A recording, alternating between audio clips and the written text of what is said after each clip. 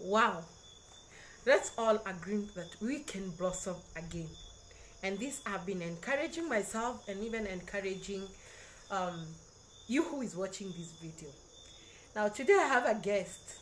For the parents out there who have teenagers and young adults, today I decided to ask one of the teenagers, the one of the young adults who have been a teenager and now he's a young adult, what are some of the struggles that they go through. It might not represent him, but it may represent many young adults. And I was asking him, please help us as parents so that we understand your struggles and how we can chip in and how we can help these young adults and teenagers, because majority of us parents, maybe we are in darkness of what these teenagers are going through. So help me welcome one of my guests. Hi. Hi. Hi, how are you? Very fine. Wow, this is interesting. Yes. I don't know how we are going to do this, but I believe it will be so candid and it will be so frank. I'm going to ask you some questions so that you help me as a parent and other parents out there who are going to watch this clip and tell us what are some of these things, because I've seen you as a teenager and as a young adult. What are some of these things that we keep on talking about, teenagers, and young adults? What are some of your struggles that as parents that we need to understand? Okay, when we talk about struggles, most of the struggles that we go through as teenagers are basically the same that we go through as young adults. So they are carried over. Yeah, about 80% of the problems that we have as teenagers are carried over to adulthood. And when I speak about problems, I'm talking about issues to do with sex. I'm talking about issues to do with drugs. Let's say career, trying to maintain a lifestyle that you cannot maintain, and also influence of your peers. Those are just some of what we go through. So those are the key things that you go through. Those are the key things, yes. Okay, let's start with sex. So what is this struggle about sex? And like I said, this is very hard for me, but I need to hear that truth so that even as I talk to teenagers out there, even as I talk to you, I know exactly what is this problem. What is this problem about sex? Sex has been a problem for a very long time, and to a major part, to a major reason being our parents. As parents now. Yes, because sex is something that we find out by ourselves. This is something that we go on to experiment. This is things that we hear from other people, we see. Basically, we are not taught about it. We only go on to experiment.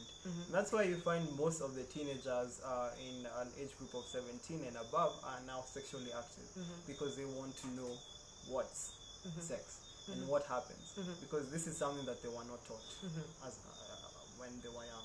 So you're saying that you want to hear us as parents teaching you about sex. Yes. What do you want to hear us telling you about sex? It's I know sex is a very difficult topic, but if you ask me what I want to hear is as a teenager, I want to know what sex is all about. Because if I don't know what it's all about, I'll go on to find out by myself. And what are the choices I have? My friends, my phone, and what I see. And the possibility of me being sexually active after seeing all those. Those are people who are telling me to do it. Those are not people who are telling me to abstain. We need people who are telling us about abstinence and what to do and how it all goes. Not people who are giving us an insight to go do it.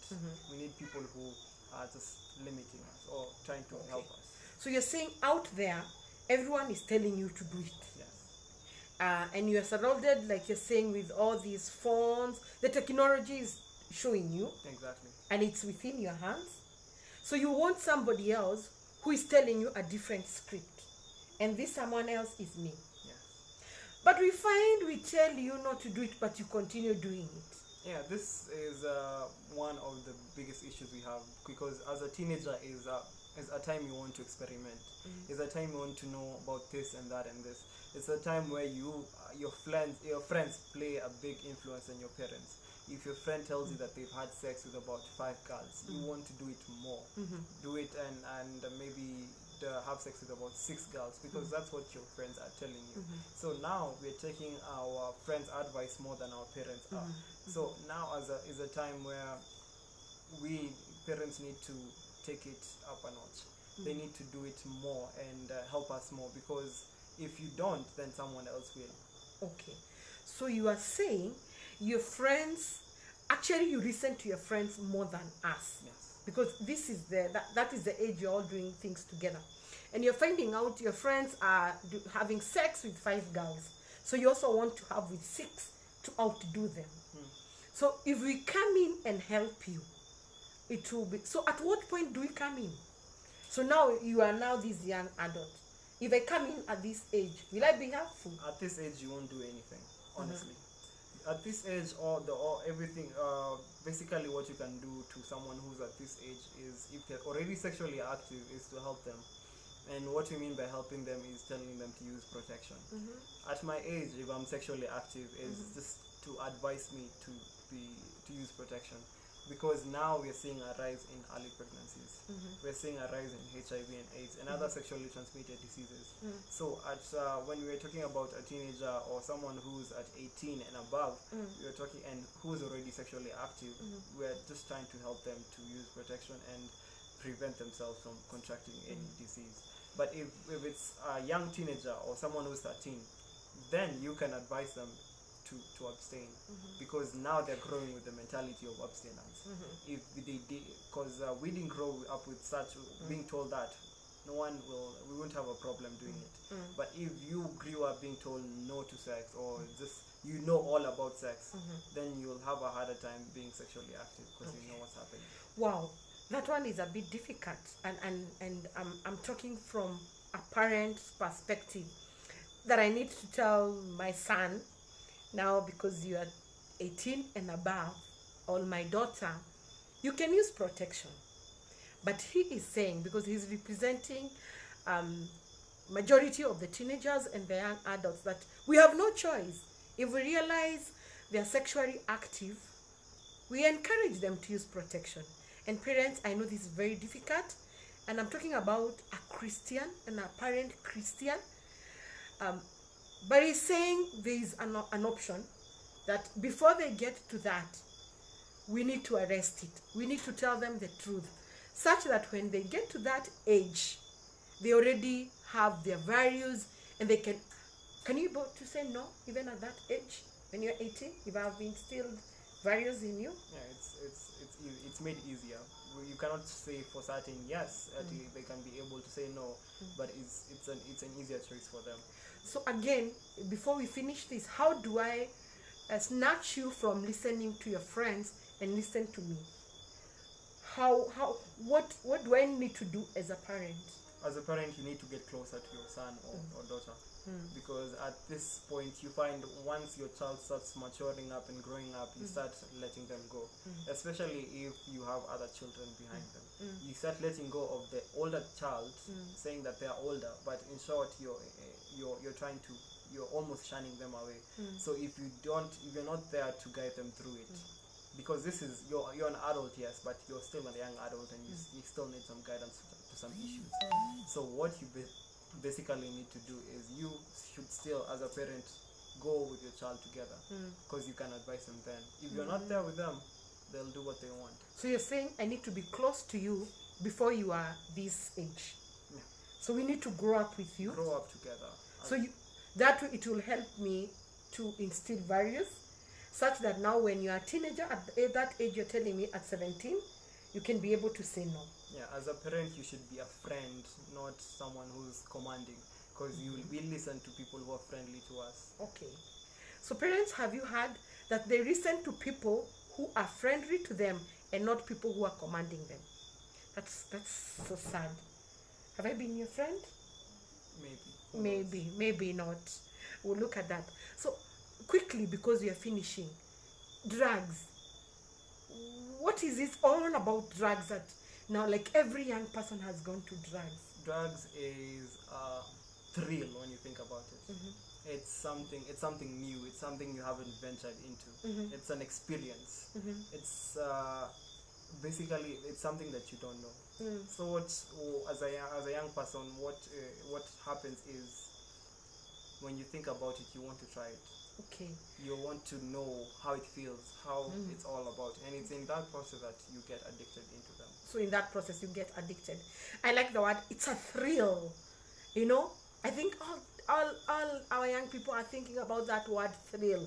Then how do I help you not to go into that thrill as a parent or anyone out there listening?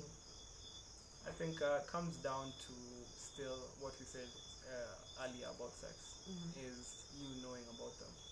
And you know, especially with drugs, you can compare with sex, because with drugs you can have direct references to people and you have concrete evidence of what happens to your body, of each and every effect of the drugs.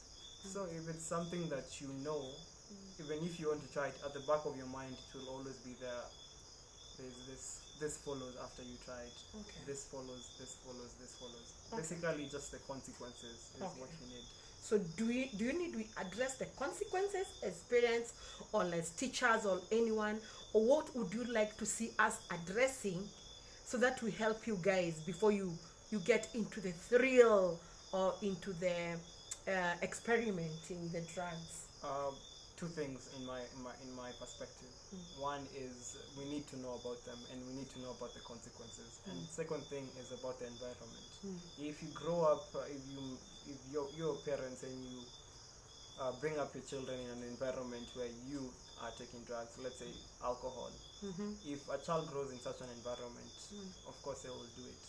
Well, so I'm supposed to be a role model. Yeah. So there's no way I'll take alcohol and I tell you not to take it. Yeah. Wow. Okay. So I think we'll discuss more, and thank you so much. You're welcome. I wish we could discuss more and more, and I hope you will tell me, because it is helping me and you parent there, like you have had. Hit the button. We'll discuss more. But like you have had is you have to be a friend of your child before they become teenagers. Thank you for keep watching, and let's learn together, all of us. You can blossom again. Thank you so much.